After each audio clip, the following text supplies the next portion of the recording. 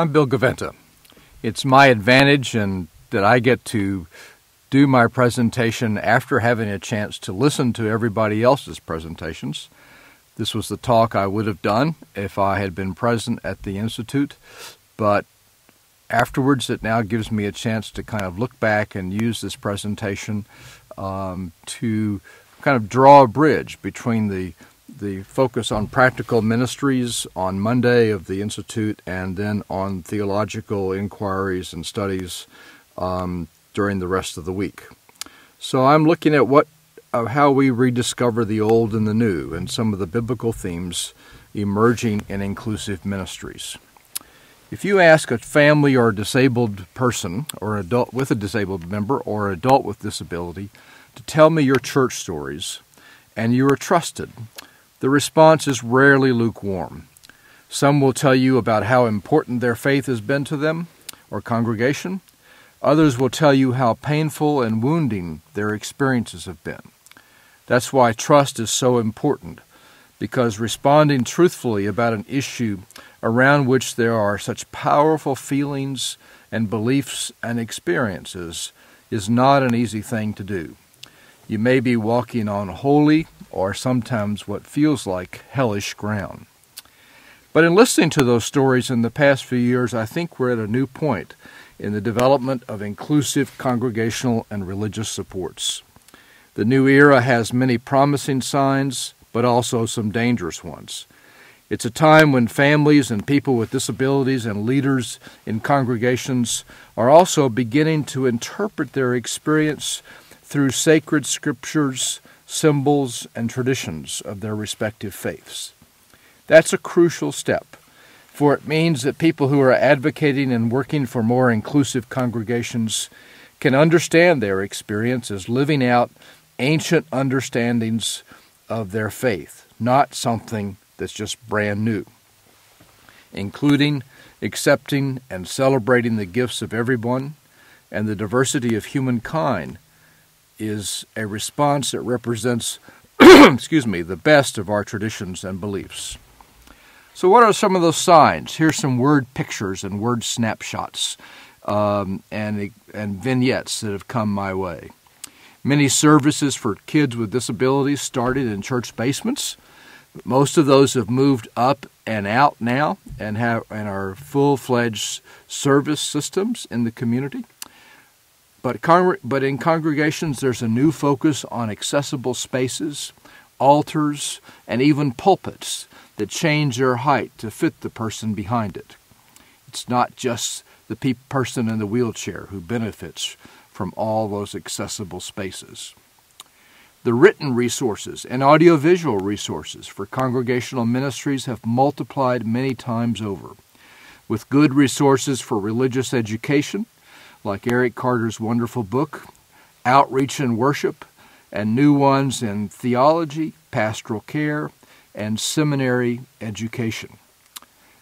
Some of those new ones include new resources for people with autism about their faith and their spirituality, and also ones on grief and loss for people with intellectual and developmental disabilities. Some congregations are attributing their growth to their outreach to and their inclusion of people with disabilities and their families, while they even more quickly celebrate the renewal of spirit that inclusion has brought to their congregational life together. Congregations and religious services are making the connections between supports for people with disabilities and those who are elderly, just as John Swinton's done in this institute. Respite care is no longer a foreign word. Everybody needs a Sabbath, a time for renewal, where we can recharge spirit and energy to go back to the task of caregiving and support.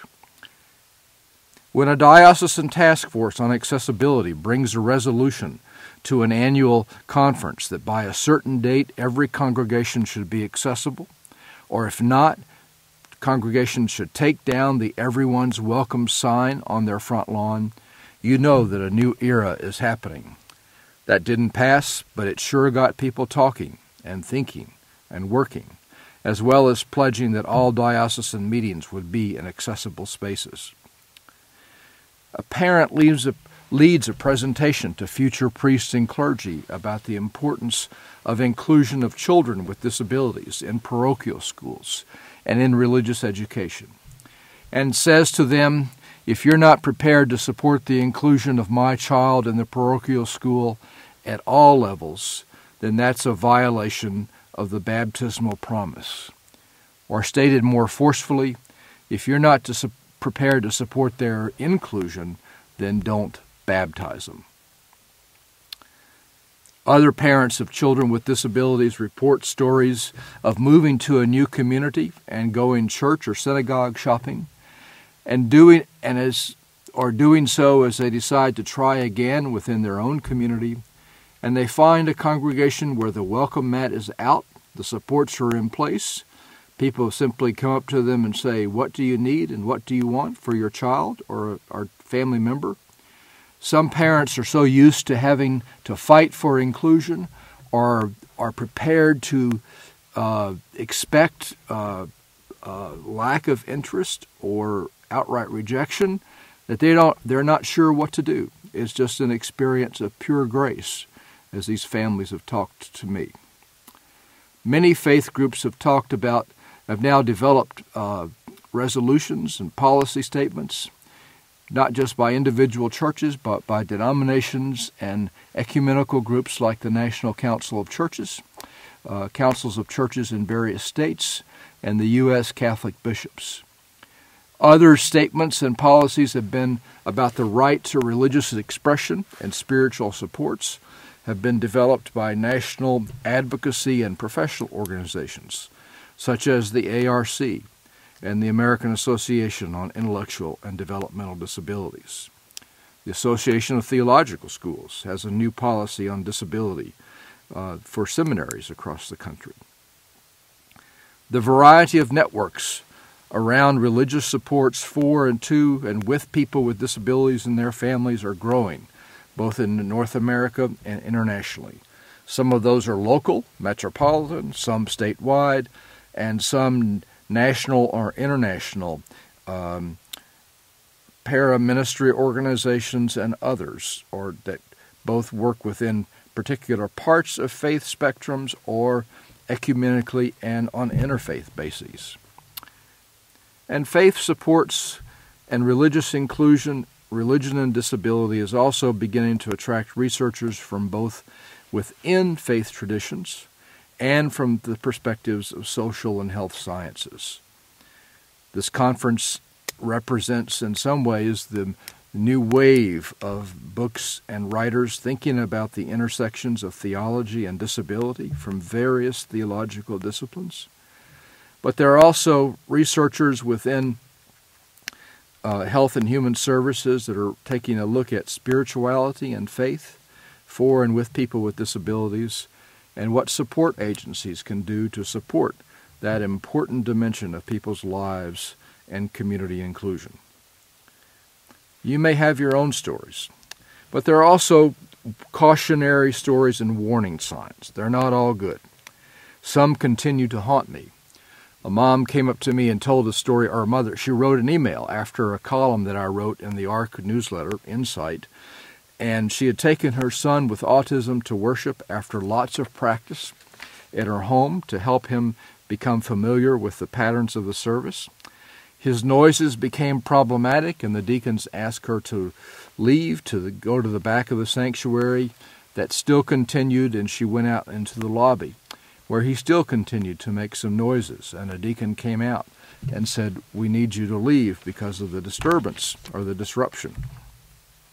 And she did so with tears, and then later on realized that the sounds that he was making, her son was making, were following or mimicking the pattern of the litany and the words being spoken from the pulpit. And the irony was that the scripture for the day and the lesson was on welcoming the stranger and all the children coming to me. Many congregations have not yet begun to address the possibilities of inclusive ministries and faith supports, nor have professionals and service organizations. That inertia and reluctance is shaped by a number of issues and barriers. One of them is the equation of faith with reason. We know that the capacity to love does not depend upon reason or IQ, neither does hope. But sometimes faith still gets linked to intelligence and the capacity to understand the more abstract parts of faith and religious tradition. We also know that there continue to be ongoing stories of spiritual neglect, or one might say spiritual abuse. Stories when you ask families and individuals with disabilities who will tell you one of two things that fit into two categories. One, the eternal question of what did you do that God sent you this child? Whose fault was it? Or secondly, on the other hand, if your faith was strong enough, someone could be cured, or you could be cured. And because of those stories, I think that's one of the reasons of the polarization between scientific or human services and faith services that lead to people in human services being very leery about religion and spirituality, both out of the certainty that they're not supposed to proselytize if they're funded by public sources, but also because they know that these are powerful and sometimes negative experiences for families. Sometimes people use church-state separation to justify the avoidance of those kinds of issues, but those stories and the wounding that happens with them impacts numbers of people, not just the families, the individuals and their extended families, but also staff who work with families and individuals and many others.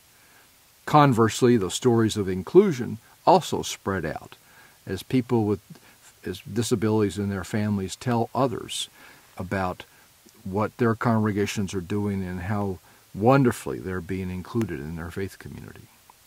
But finally, and more ominously, there are ways in which children and adults with disabilities become the canary birds of the ethical dilemmas in healthcare in our time. People around whom the ethical questions of treatment and resources get raised because of the assumptions and judgments that are made about their quality of life. You know, canary birds were often sent into a mine with the miners to see if the atmosphere was clear of poisonous gases, or if they slumped over in their cage, it was an early warning system that this atmosphere, this place was dangerous, and we need to be really careful here. Hans Reinders is without peer, I think, in exploring some of the ethical questions that are raised by disabilities in human services and healthcare. But these are issues that are not just about them, but about all of us. Those issues and barriers, the negative stories that many individuals and families may still have as they search for a congregational home, should not, though, keep us from celebrating what's happening. To use biblical imagery that's familiar to both Christians and Jews, in what I sometimes call the first sermon on accessibility in the Bible, there are indeed, quote, ways being made straight in places that have been deserts, valleys being exalted, mountains and hills being made low, crooked ways straight, and the rough plains smooth, or, to say it another way, accessible pathways and journeys both into a congregation for people with disabilities and into a life of faith. So let's reframe this journey. There are at least three implications for this growing number of positive stories. First, it's crucial that the new examples and stories be told and celebrated, for they inspire others to action and inspire imagination and help inclusive ministries become the norm rather than the exception. Second, the next significant wave of inclusive ministries and supports will come when individuals and families, younger people and including people who've been excluded in the past, have the courage, the forgiveness, and the chutzpah to try again, and to do so with a commitment that they should not have to justify their inclusion in a faith community, but they have the right to belong just as much as anyone else. Elizabeth Hastings, a disability advocate and writer about theology and disability in Australia, using a chair because of post-polio syndrome, said it wonderfully when she said, "God included me, others should have to justify why I should be excluded." And third, a new era of worship opportunities for and about people with disabilities highlights and focuses issues and themes that are not just about them, quote unquote, but really about all of us. As more and more people of faith come to understand the implications of inclusive ministries and congregational supports, and people begin to talk about the spiritual and theological significance of this frontier. It happens when people begin to connect new ministries with ancient themes and images of Scripture and faith, and begin to understand that what we're doing here is not something new as much as it is recovering old traditions and discovering new ways that sacred beliefs are understood yet anew and apply yet anew in ways of being the people of God at whatever level of ability or disability we have in both prayer and praise and play together. Different traditions and faith communities will have different images, but let me share here 6 that have been important to me as I look at what's been happening. And again, these are themes that are not just about people with disabilities, but about all of us. First, congregations who are working in inclusive ministries have begun to recapture a foundation, the biblical foundation of hospitality to the stranger and receiving the guest, rather than seeing their inclusive ministries as special ministries to special people. It's recovering the ancient call for hospitality to the stranger.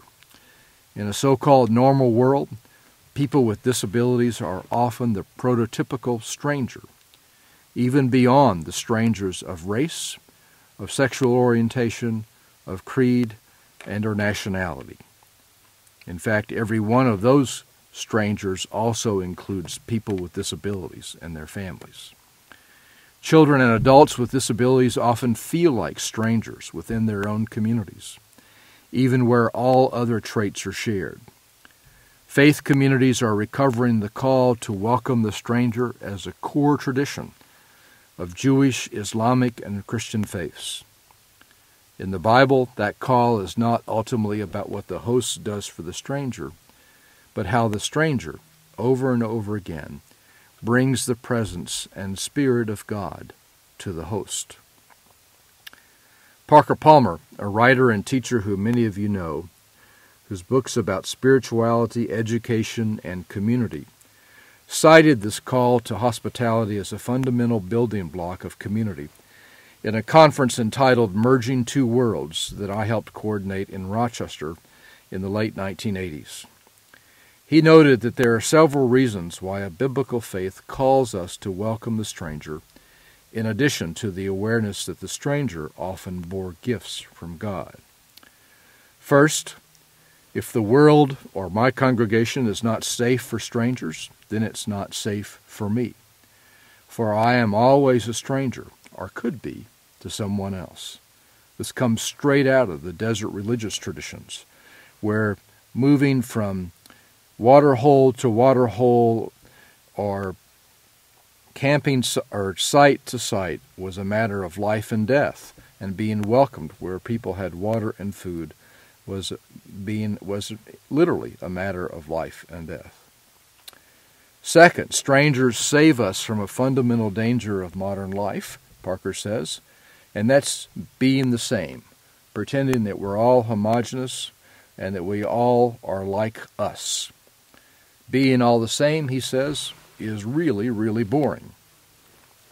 Or sometimes when we think we're all the same, we are really, of course, just hiding all kinds of differences that we have, both in community and congregational life. And third, there's a recognition that there's both diversity and unity at the very heart of creation, a diversity, a hidden wholeness that we need to celebrate and to enjoy. Parker quotes Thomas Merton about the hidden wholeness in his talk there and in other writings. He also quoted Ken Paget, a poet, who said, "Any god who creates Eskimos and elephants must have had 2 or 3 kids of his own." So the question is often now how congregations are not just welcoming people with disabilities, but it leads to how are we welcoming anyone who is a stranger. The secular word for hospitality is accommodation, and the question becomes, how do we accommodate and be hospitable and receive the guest in faith communities? The second theme is remembering the body. Remembering the body, first of all, means pulling back into our theological awareness, an awareness that the body is an important part of reflection and discernment, not just the mind or the spirit. The body is incarnational. It's a remembering that all of us are embodied, that there is a kind of incarnational messiness of all of our lives, and how do we deal with that in our theological understandings. But secondly, it also is a remembering that people who have been excluded can now be included, to be members again, that what faith communities are doing is remembering people, helping them to become members. A young teenager at a synagogue in New Jersey gave a Youth Day sermon on the same day that several adults with multiple disabilities from a nearby developmental center were celebrating their bar and bar mitzvahs. His task, and I felt for him, was to speak from the readings of the day, the boring parts of Numbers that simply recite the census of the various tribes of Israel. Then he made the wonderful connection in his talk that what the synagogue was doing that day was making the point that these adults with disabilities were being counted again as one of us. They were being counted in. The title of a book written by 2 young adults with Down syndrome, Jason Kingsley and Michael Levitz. Count us in, not out. Or when a child or adult with a disability participates like any other child or adult in the rites or rituals of transition to adulthood and membership, such as baptism, confirmation, First Eucharist, bar and bar mitzvahs, etc. They are being membered or remembered if they did not have the chance before.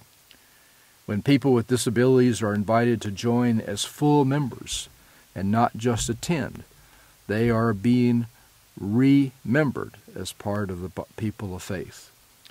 One of my early teachers in that was a woman named Tilly Giamento, a mom who was Catholic who came to an early meeting at a new religious studies program we were helping to establish at a developmental center in Rochester, New York.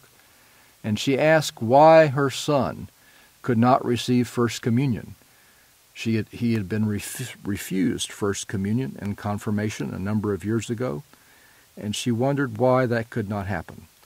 There was a young Catholic seminary student with me, and he and I both said, well, we think it can. Let's see what happens. And sure enough, because of a receptive and hospitable bishop, a couple of months later, her son Michael and 5 or 6 other people were received First Communion and confirmation in an inclusive service at that developmental center. She later said to a Catholic sister who was visiting, "You know, when the church rejected my son, they rejected me. And when they accepted my son, they accepted me and all of our family." In theological terms, when a person or people are saved from isolation, from being oppressed or enchained by stigma and environment, or from being seen as a person with no gifts or rights or outcast, to being a contributor, a member, then there's an ancient word for that kind of remembering. It's called redemption.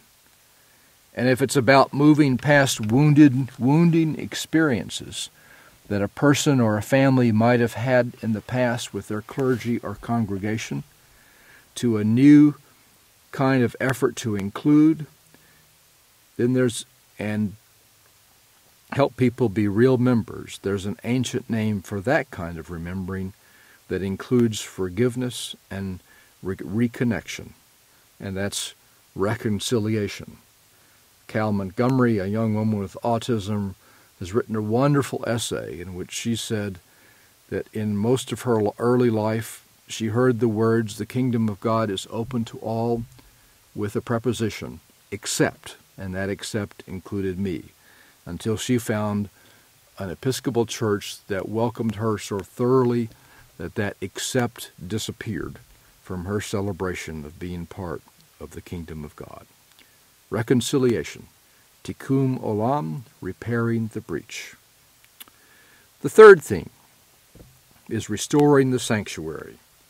When people are remembered and are able to come in again, either because of architectural accommodations, but more importantly, attitudinal issues and welcome, then when that child or adult with their disability or anyone finds a safe place in their congregation, that is another way of restoring a sense of sanctuary.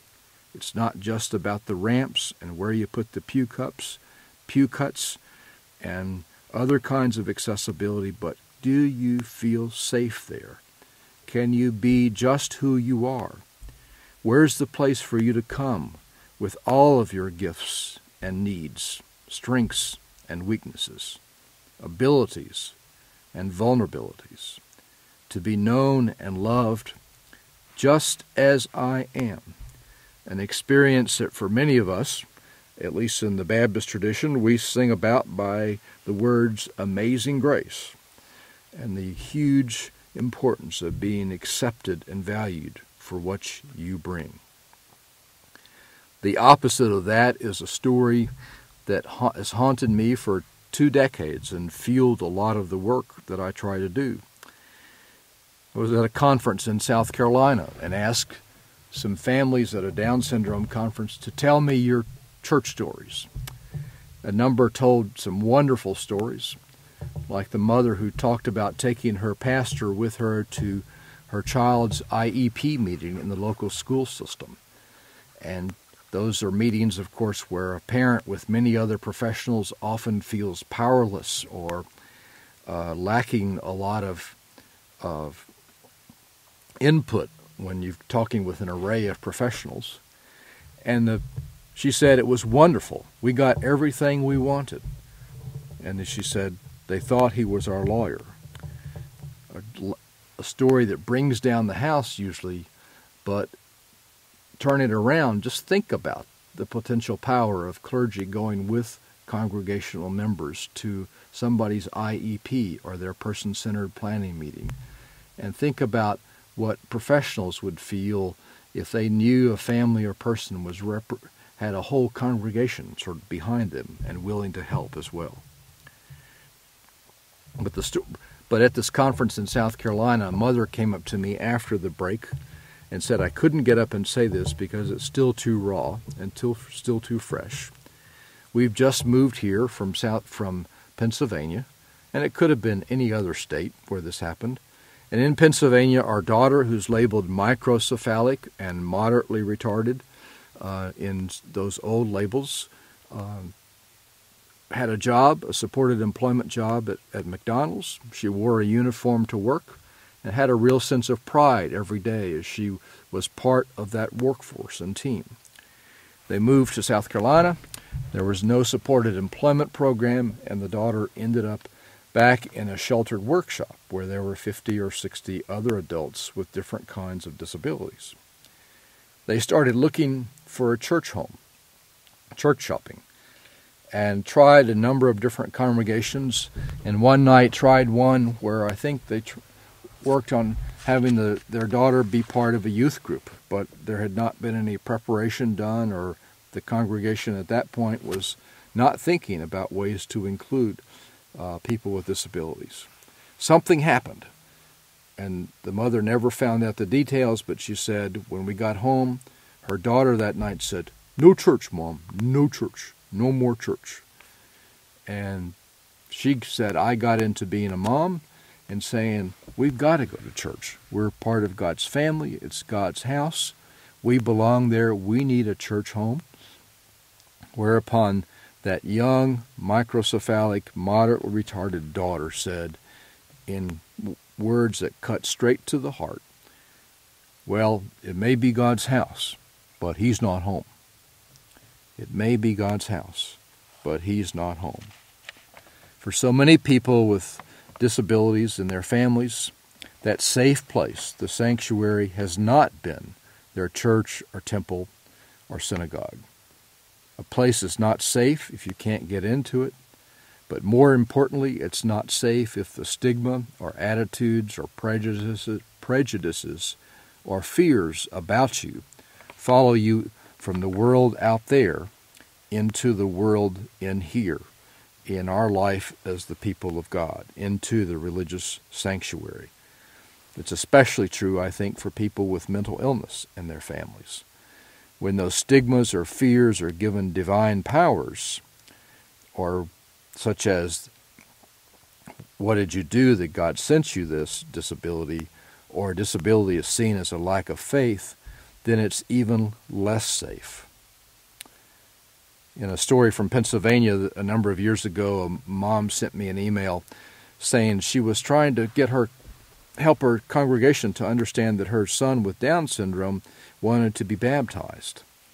The pastor misunderstood that desire and thwarted it with a statement that he doesn't really need to be baptized, he's already there. And that's a version of theology, in a sense, from the past, a kind of understanding that people with Down syndrome or other disabilities were kind of holy innocents, or people who didn't have to worry about being responsible or making a decision. That kind of attitude is inclusive, but it doesn't give people the chance to show what they do believe and to participate and to learn as much as they possibly can. The mother didn't give up and brought some other resources and stories to her congregation. And finally, she told me later that they had a baptismal service, but it wasn't at the usual Sunday morning hour, but a private service that included family and friends. The tragedy of that service was that as he emerged from the baptismal pool, somebody pointed to the ring that was around the pool, where the water had risen and then subsided, and said, "Look at that." And that young man with Down syndrome said, in the best of Baptist theology, "Yes, that's my sin."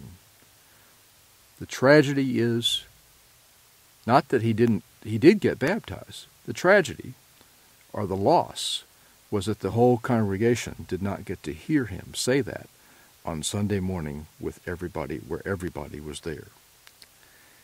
In the books of the Torah and the biblical tradition, claiming sanctuary was a freedom available in designated towns to help those who felt they were being unjustly accused or pursued.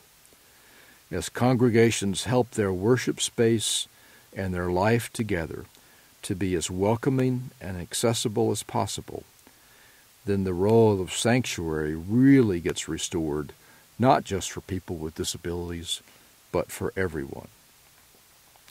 A pastor told me that the first Sunday he mentioned concern for relatives and friends with mental illness in their families in our lives, in his pastoral prayer, said, "The next day my phone did not stop ringing because people in my church now knew it was okay, that they had permission to call me and talk about issues related to mental illness in their own families or their own personal issues." Restoring sanctuary.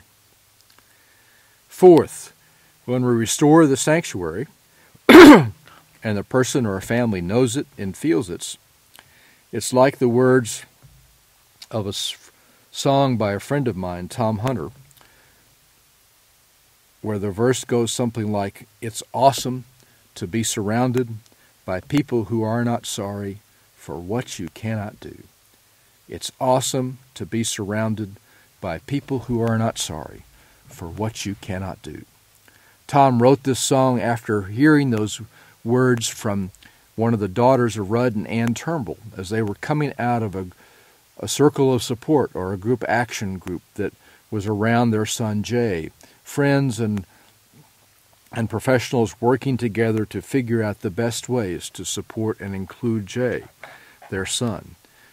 And when Jay's sister walked out of there saying, "God, it's just awesome to be surrounded by people who are not sorry for what you cannot do," think about what would happen if that attitude extended to our faith communities and people with disabilities came and people saw them first as just purely welcome, but then secondly, as people who were looking at them not for their deficits or limits, but what the gifts and the strengths of the person who's coming.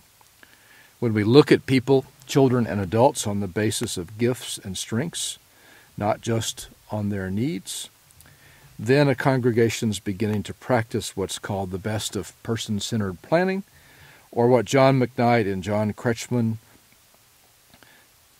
call capacity vision, and the whole world of community building and asset-based community development. It's really the shared interest, abilities, skills, and strengths that connect us.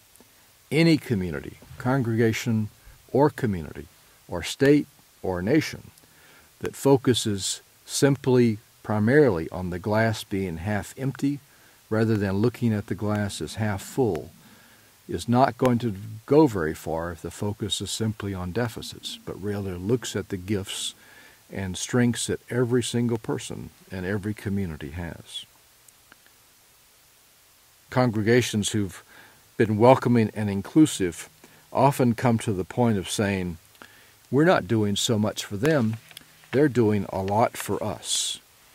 Sometimes it's just simply the gift of presence and the gift of personality that comes with children and adults with disabilities. But other times, that's because they've begun to move beyond and figure out ways for people with disabilities to use their gifts and interests, or to connect people with disabilities with other members of the congregation, not because a member of the congregation wants to be a support to a person with a disability on the first hand, but because those two people share some other kind of interest or gift or strength. Maybe they're Yankee fans or Jets fans, or maybe there are Braves fans, or like to fish, or like in certain kinds of music. We can always find those kinds of interests and gifts that connect people when other assumptions or stigmas or labels get in the way of seeing each other as real human beings. And people in congregations then get to give and link up with others out of something they feel really good about and passionate about, which gets around the kinds of issues of what do I do, how do I talk with a person with a disability. Many Catholic families have shared with me a paradigm of all this when they talk about the gift of their being able, with their child, to bring down the gifts or to bring down the elements for communion and for the Lord's Supper, for Mass, to be celebrated, to bring the gifts to the altar, and how important that feels to them to be bearers of gifts in that service. When we see gifts in everyone, think of the story of the widow's mite.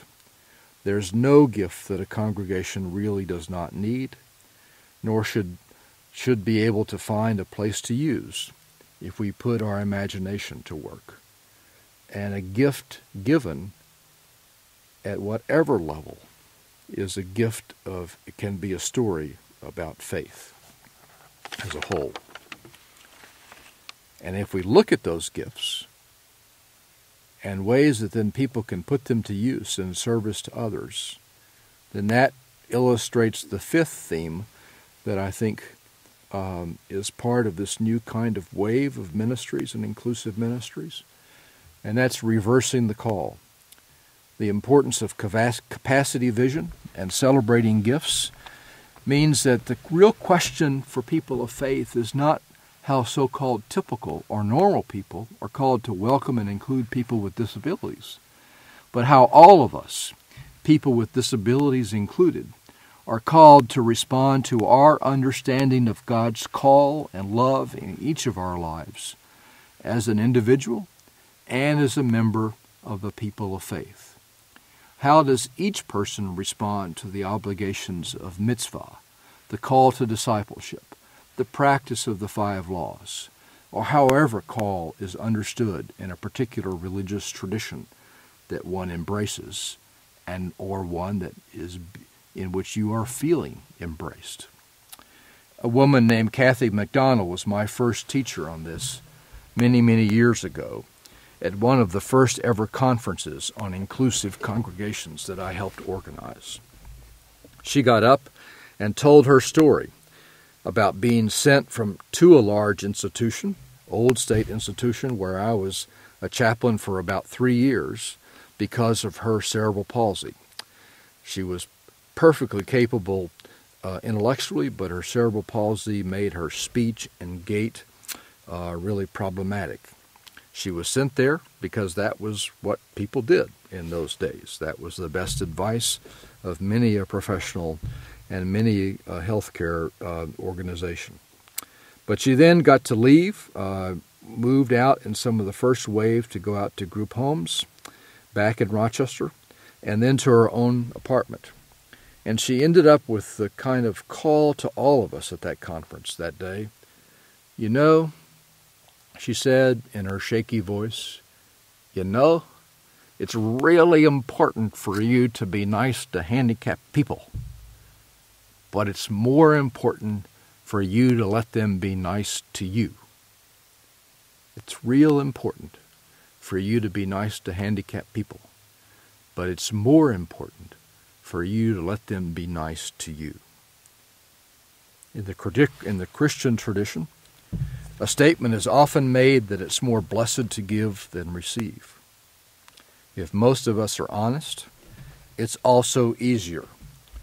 People of faith are taught to be givers, to be helpers, contributors, stewards, committee members, followers, disciples, board members, you name it. It's harder for everyone to admit our wants or to reveal our needs, the places where we would like to receive.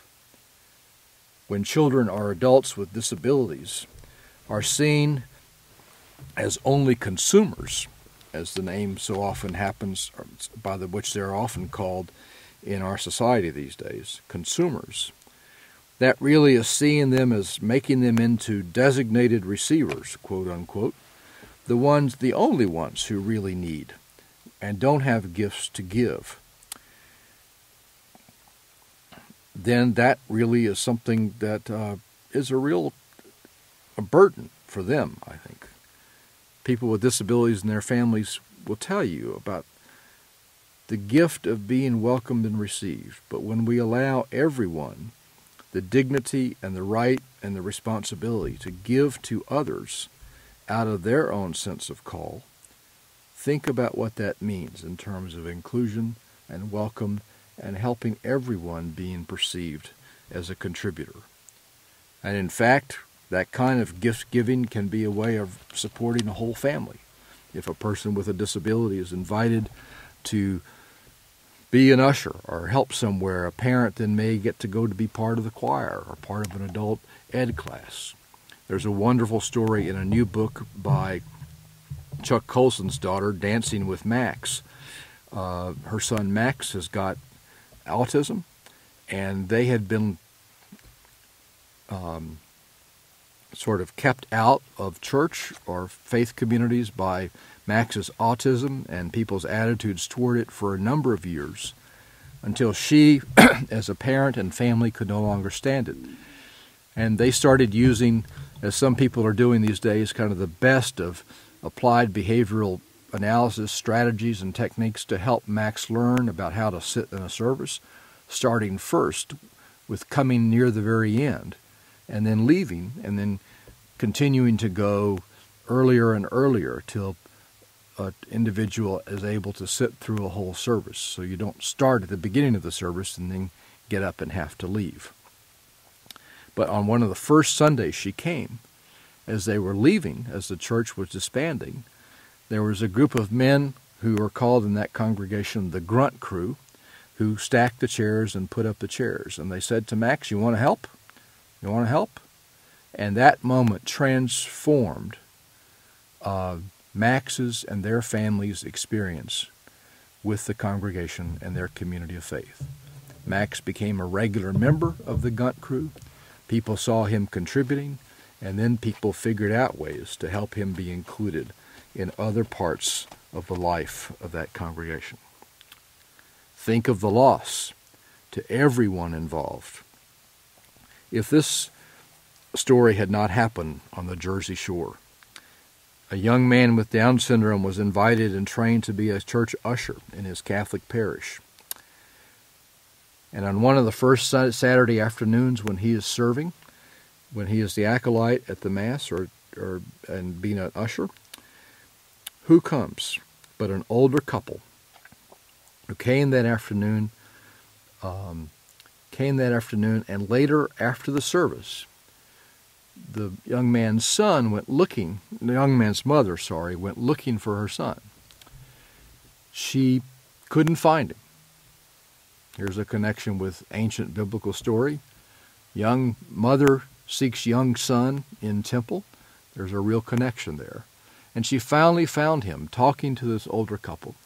And it turned out that they had come to Mass that afternoon with spirits downtrodden, with uncertainty, with a lot of anxiety and fear, because their first grandchild had just been born that week with Down syndrome.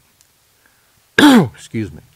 Think of the power of what that felt like to them, to walk in and to see a young adult as a contributing, participating member of that parish and of that congregational community. And it appeared as if they had sought him out after the service to learn more about him and his life and his faith. Think of what it meant to them think of what it meant to him to be a greeter, and for them to be greeted on that morning when so many questions were reverberating in their life and soul. And if you haven't seen the documentary Praying with Lior, about Lior and his bar mitzvah and the gifts that he brings to his community of faith, there's no other better documentary or film that captures the ways in which a person with a developmental disability can be seen for his gifts and the way he contributes to the life of a community of faith. And finally, the sixth kind of area of focus or theme that has emerged for me as we work with and include people with all different kinds of disabilities, as congregations practice inclusion with many forms of sensory and motor impairments, with different kinds of disabilities, then what happens?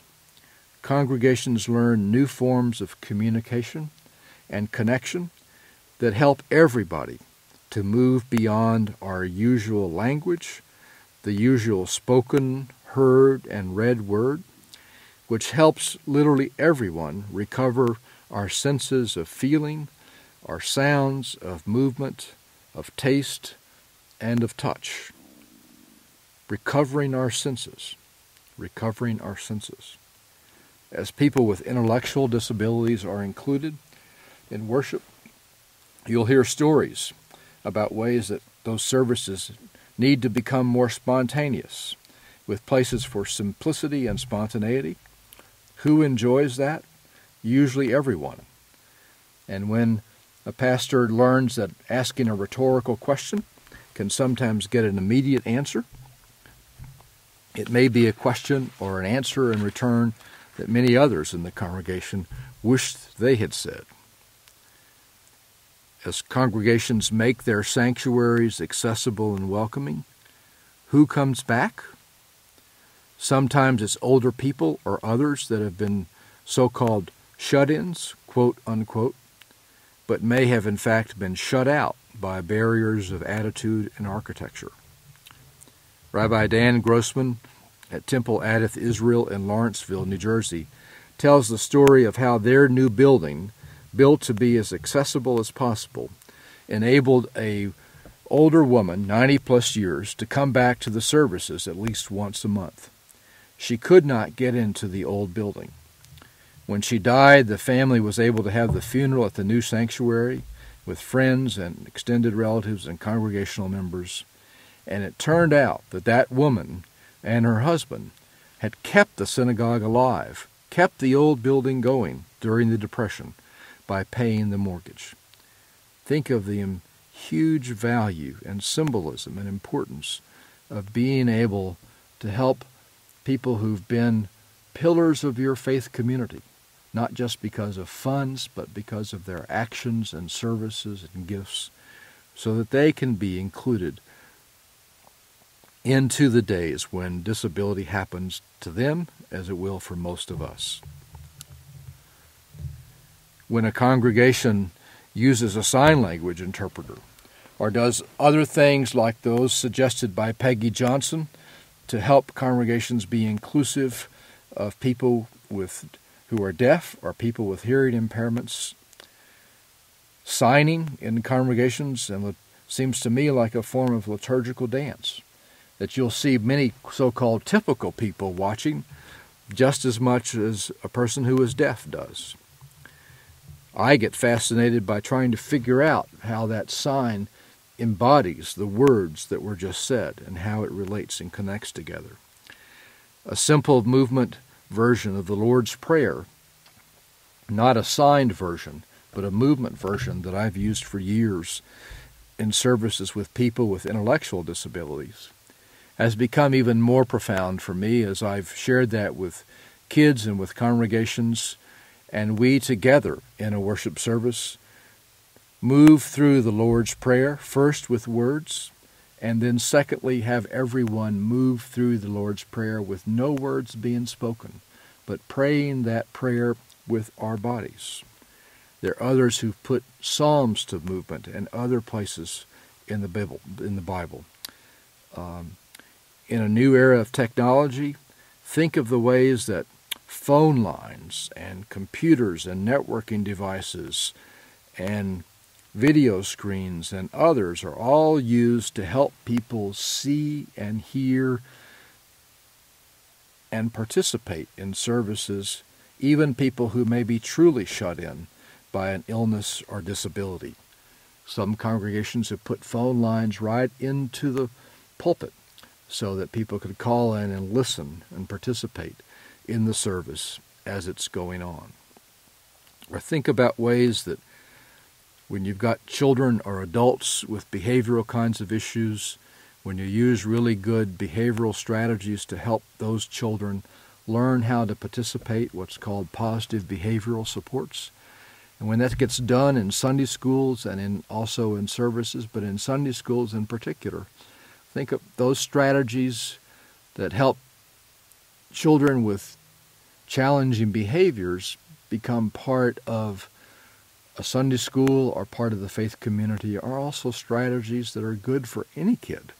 Because children with disabilities are not the only ones that maybe act out when they're bored or don't understand or have something else going on, that their behavior becomes the only form of communication they know. A congregation can learn to include people with visual impairments. Then we are challenged, as all of us, to recover our sense of touch and the simple power or invitation to use a guiding hand or an elbow, or learn how to say courteously to a person who's blind, to say your name if you're nearby, to ask if they need any assistance, or also to say when you're leaving, so that they are not left talking in midair. As readers, hopefully you can cite more examples. But the possibility is that the use of color and taste and touch and sights and sounds and symbols and actions that speak beyond words can help communal worship and education and life to become even more alive. When a sanctuary is really safe and all feelings are welcome, and even the scars and stigma of emotional and psychological illness can be addressed and soothed, then you really know that there's a potential for growth that occurs because a community's confidence grows that it can indeed embrace and sustain many forms of disability, both visible and invisible. As a friend of mine, Sue Montgomery in western Pennsylvania says, and Sue uses a wheelchair, is on the board at the Pittsburgh Theological Seminary, and a clergy herself. She says she often uses the metaphor and image of a family because all of us, most of us, call ourselves a church or a synagogue family. And when people in communities of faith say we don't have the training or the understanding to help a person be included in our faith community, and she notes that, well, parents who have kids with disabilities born into their lives or diagnosed haven't had any training either. And what does a family do? It figures it out. It gets help. It gets the things that are needed to done as you encounter or deal with new situations, new issues, or problems to help someone's growth be as full as it can possibly be. So if we say we're a church family, then our response should be, we can figure this out. You're welcome here, and by golly, we might end up learning a lot as well. So it's really about all of us, from hospitality to remembering, to restoring sanctuary, to celebration, to reversing the call, to recovering the senses. A new era of worship opportunities is made possible by inclusive and accessible congregations that's not just about children and adults with disabilities and their families, but about all of us. The stories are not just about disability, but in fact those stories become modern parables for faith communities and traditions in which everyone lives. Think about the parables in the Bible, or stories in the Hebrew Bible. Many of those are about people who are marginalized, being welcomed or included or accepted.